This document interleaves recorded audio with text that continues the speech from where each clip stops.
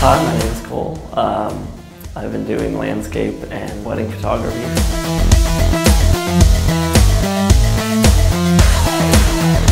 So my photography is mainly adventure landscape photography. A lot of it isn't easily accessible to get to. There's a lot of long drives on dirt roads, flat tires, and long hikes to get to the places where I take my photos.